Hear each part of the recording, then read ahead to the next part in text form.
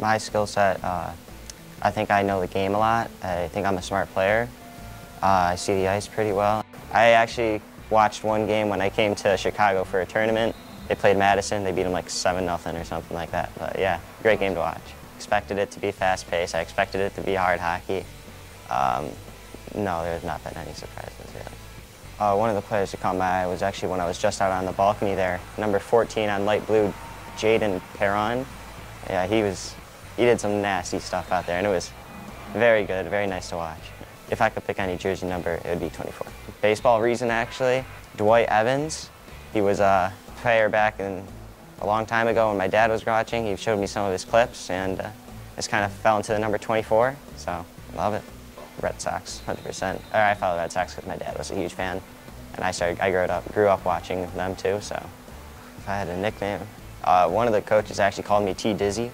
I don't know why, but yeah, so, I mean, why not?